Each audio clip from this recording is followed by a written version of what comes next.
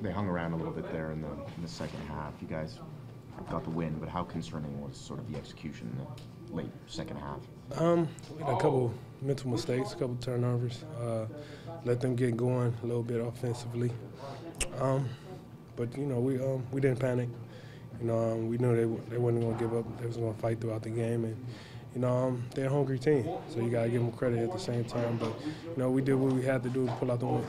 Corey and Pat came in pretty early in the first quarter and seemed to give you a nice boost there. What were your impressions of what you got from those two off the bench tonight?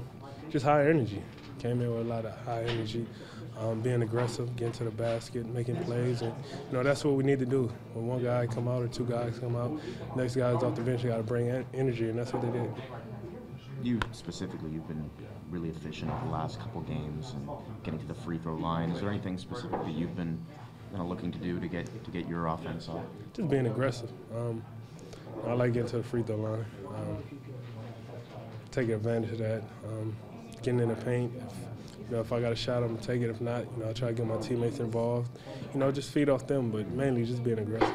Kyle had a more of a quiet night offensively, but came up big there with that layup at the end of the game. How important was he down the stretch there, especially considering you sort of shouldered the offensive load a little bit more tonight? He was definitely important. Even when Kyle not scoring, he do everything else at a definitely high level.